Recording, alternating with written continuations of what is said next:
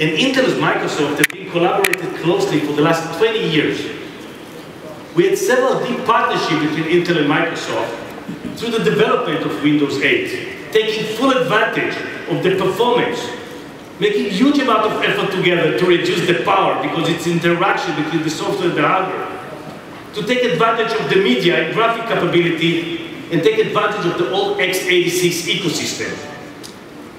In order to show you a demo, I would like, first of all, to thank and I would like to invite on stage Brett Carpenter, Director of Program Management for Windows Ecosystem Group that flew directly from the Build Conference in order to be on stage with me here. Give a hand to Brett. And by the way, I really appreciate you coming over here with such a notice. You're great, that's great. What I have here is an example of how we've reimagined Windows from the chipset to the user experience by enabling Windows 8 to run on this 32nm Intel Atom SoC developer platform. But this is a tablet. That's right, this is a tablet, so we can touch it back and forth here.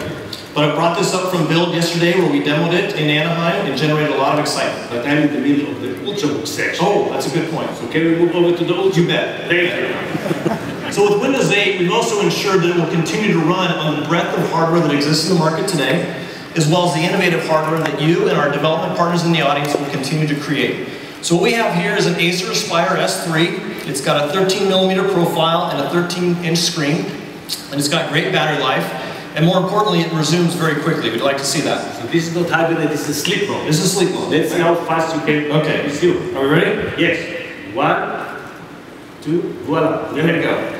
All right. Hold on. Where did you get this picture? I believe this is the only picture of me without a beret. Well, you know, I did a lot of searching on the web, and sure enough, I found one. So that's amazing. Some of the people think that I was born with this beret. Let's go. All right. Log in and move forward. All right. Let's go ahead and log in. And so what you? No, doesn't like the password. Oh, somebody changed the password? Cap locks me. There we go. Number one, if you put cap locks, the password doesn't work. Yeah, and it was a very easy password to guess as well too. So what you see here is the new Windows Start screen utilizing the Windows Metro style UI. And I can come down here and I can navigate through using the keyboard. You can see it's fast and fluid. We take advantage of accelerated hardware graphics.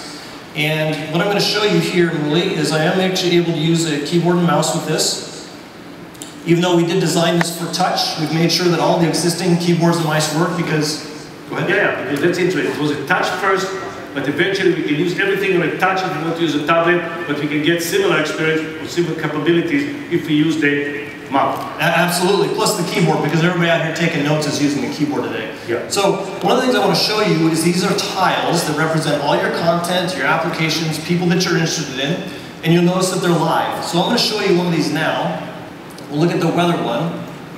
Okay, what this is an example of a Metro style app where we've enabled developers to use HTML, JavaScript, or XAML, as well as C#, C++, and Visual Basic to create Metro style applications. Now you'll notice there's no Chrome. We give developers full access of every pixel on the screen so they can take advantage of that in their application. Yes, but many of the people here have got huge amount of software, of binaries. That's right. Traditional x86. What are you supposed to do with this IA architecture? Well, if I go back to press the start screen, or the Windows key, if I go back to the start screen, what you see here is the desktop.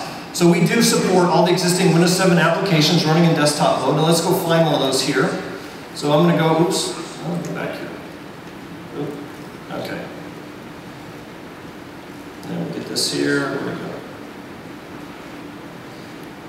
Okay, so we're going to go search for an application I know is on here, Visual Studio. Okay, there it is. So now I've launched Visual Studio Express, which is something we gave away at the Build Conference, and you can see we have a desktop application running. I can also go back over here, and I can go here and I can click through the existing applications that are running. And even if I wanted to, I can take this application, I can drag it out, and I can drop it on the screen. So if I'm a developer who's sitting here working on code and I want to get out to the beach, I want to see how warm it is in San Francisco, I can go ahead and I can go do that. So actually you can have the hardware of the x86 and the new experience both on the same thing. Absolutely. Thank you very much. I cannot wait to play with this operating system.